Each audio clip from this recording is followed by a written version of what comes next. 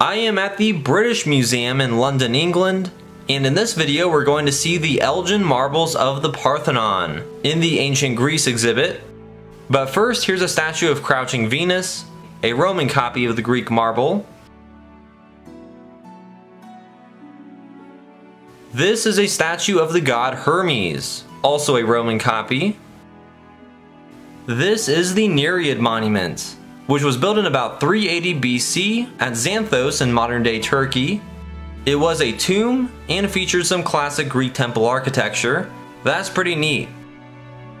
Charles Fellows obtained permission to basically excavate the monument and bring it back here. The monument was apparently a primary inspiration for the Mausoleum at Halicarnassus. These are the actual sculptures that once graced the Nereid monument.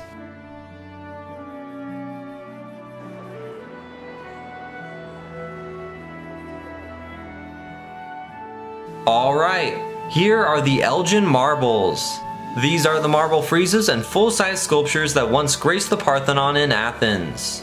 They are authentic pieces of one of the most important and iconic buildings in world history. The Parthenon was built atop the Acropolis in the 5th century BC, so these sculptures were created under the supervision of the Parthenon's architect Phidias. Over the past 2,500 years, the Parthenon did take some damage, especially after a powder magazine blew up inside during an Ottoman-Venetian war.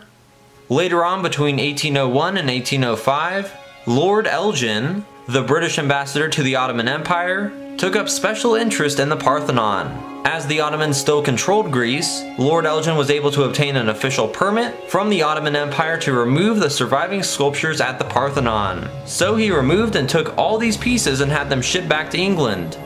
Now that was controversial even then.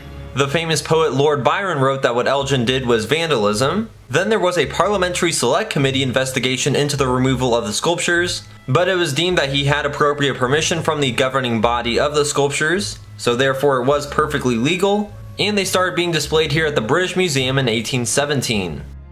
Greece gained independence in 1832, and the Greek people were not happy that the marbles were removed from the Parthenon, and ever since there have been efforts to get these returned back to Athens.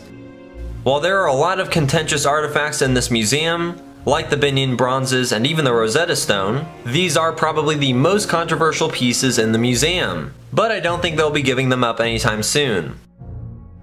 When the Acropolis Museum was built in 2009, it was especially designed with vacant spaces to display all of these marbles if they are returned. Actually, in recent years, UNESCO has offered to mediate talks between the UK and Greece for the return of these sculptures, but the British Museum has turned them down. Then in 2021, UNESCO issued a decision that the United Kingdom should return the marbles to Greece. Should being the key word. These sculptures were part of the West Pediment. The pediment is between the triangular gable ends on a Greek temple, and they're so big at the Parthenon that they were filled with full-size sculptures. A lot of the sculptures in this pediment were damaged and destroyed by the 1674 explosion, so these were what was left.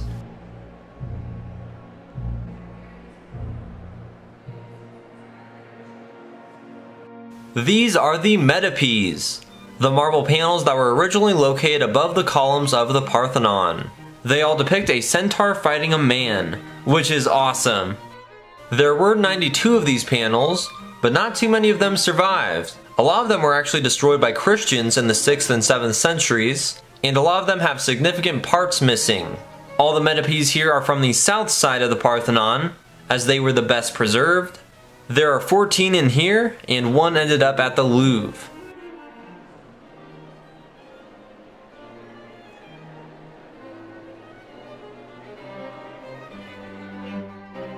The east pediment depicted the miraculous birth of Athena from the head of her father Zeus.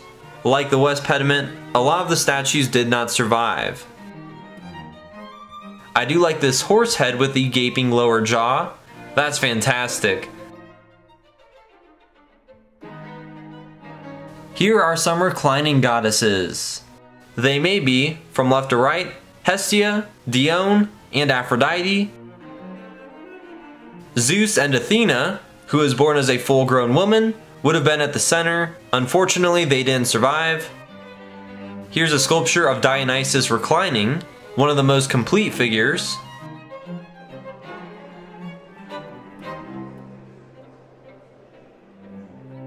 And here are some more metopes that once decorated the colonnade of the Parthenon. They show more fight scenes between the Lapiths and centaurs. The story goes that the centaurs were invited to the wedding of the king of the Lapiths, but the centaurs got drunk and started brawling as they tried to kidnap the women.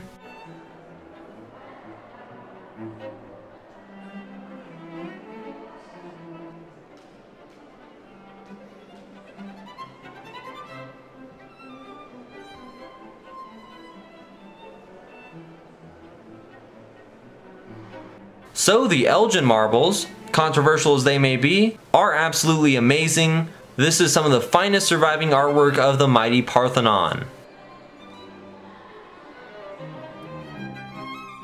There are a couple other rooms about the Parthenon and the marbles, showing some replicas of the friezes as they actually appeared 2,500 years ago. Here's a miniature model of the Parthenon. Below the metope, there's an authentic Doric capital and drum of a column from the north side of the Parthenon. It had fallen off.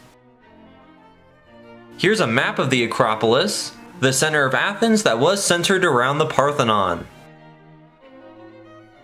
These are some smaller fragments from the west pediment of the Parthenon. And this is a painting of the original Elgin room that was added on to the British Museum in 1817, where they first displayed the marbles. In 1832 they were moved to a slightly larger space, the room that now houses the Nereid monuments. This is a marble statue of Apollo holding a kithara that was at the Temple of Apollo in Cyrene. Here's a copy of a classic Greek statue called the Spinario, or the thorn puller. The boy is pulling a thorn out of his foot, which he doesn't have anymore. This is a Mausoleum hound. These dogs were famously vicious.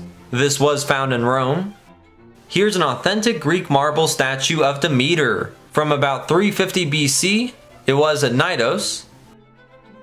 Here's a display of authentic artifacts from the Mausoleum at Halicarnassus, which was an architectural masterpiece and one of the 7 wonders of the ancient world. These are some friezes from the Mausoleum at Halicarnassus, which are honestly just as impressive as friezes from the Parthenon, considering that the mausoleum no longer stands. It was the tomb of Mausolus, so his name became the basis of the word mausoleum as a big tomb. The tomb was recorded as being 145 feet high, with a step pyramid roof, topped by marble sculptures of a 4-horse chariot. It was truly remarkable. Sadly, earthquakes destroyed it long ago. This is a colossal statue of a Persian rider, part of a big hunting scene that was in the Mausoleum quadrangle. These giant statues are from the Mausoleum. The one on the right is probably Mausolus, and on his left is probably his sister wife. This is a gargantuan horse from the chariot sculpture atop the Mausoleum. It was sculpted around 350 BC. And here's a lion from the Mausoleum. The Elgin Marbles and the remains of the Mausoleum at Halicarnassus are absolutely incredible. Some of the most important relics of ancient Greece are right here at the British Museum. There's a lot more here, so take a look at my video on the rest of the museum, which showed the Rosetta Stone and other highlights. That video is linked in the description. Also take a look at my other museum tour videos. Additionally, please like the video, share it, and subscribe to my channel. Thanks for watching!